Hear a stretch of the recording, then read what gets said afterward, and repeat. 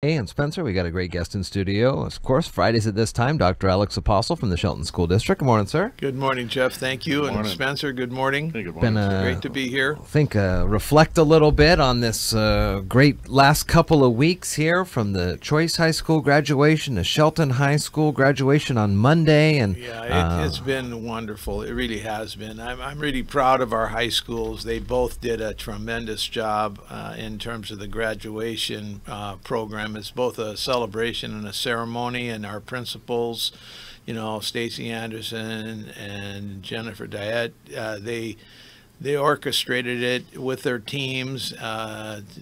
It was excellent. Both of them were, and I've been to over 150 graduations in my career, and both of these were second to none. In fact, they've all been great that I've been associated with here since I started in 2015, and just very proud of both schools and the kids and everything else.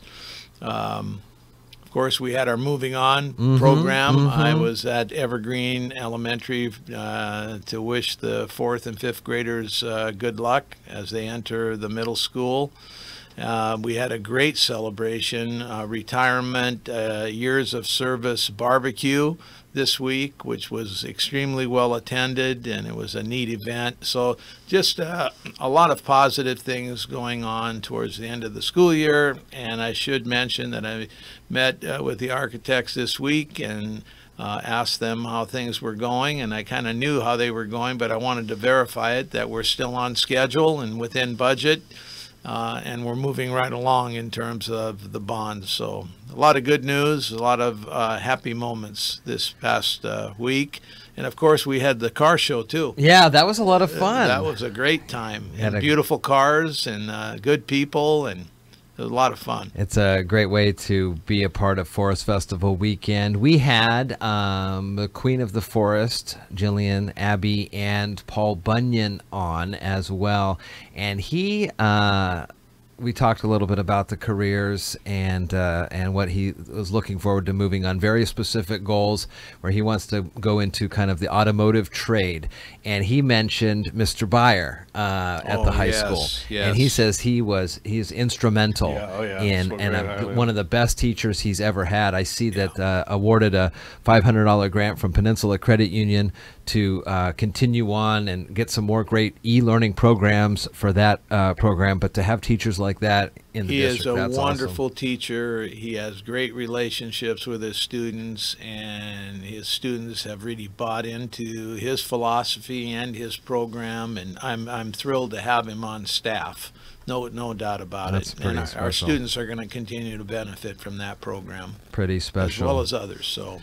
Additionally, and we'll talk about this again next week, but there is a powerful program coming up on June 19th at 6. Kevin Hines will be in to talk wellness and suicide prevention with a presentation. He is a gentleman who at one point in his life decided to take his life by jumping off the Golden Gate Bridge. He survived that, and now goes around the country and speaks about wellness and suicide prevention through this presentation. It's open to the public.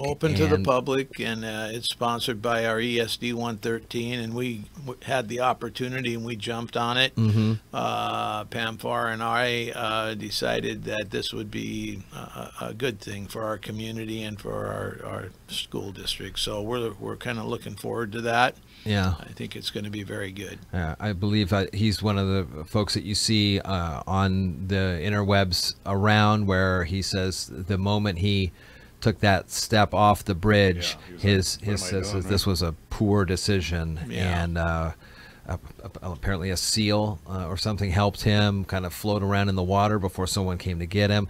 So we're again going to talk about this. We'll talk about this next week too. And after your interview next Friday, we're going to talk with Kevin. He's going to call in, and we're going to have an interview with him here to continue to remind folks about that. So more going on, and through the summer, you'll see more construction work being done on pace and on budget. So things look ready to go for the start of the school year. I don't even want to say that, you know, you got to have a little bit of a time off, I suppose, but September will be here before you know it. Not much time, but it's so exciting that I'm really not interested in that much of a vacation. I'm excited to see all this come to fruition in terms of the bond and our promises that we made to the community. And our promise is on time, on budget, and that's my main objective during the summertime. So. You may not be interested, but your lovely wife probably My wife is. might be, yeah, she understands. I've got a great wife that's very understanding, and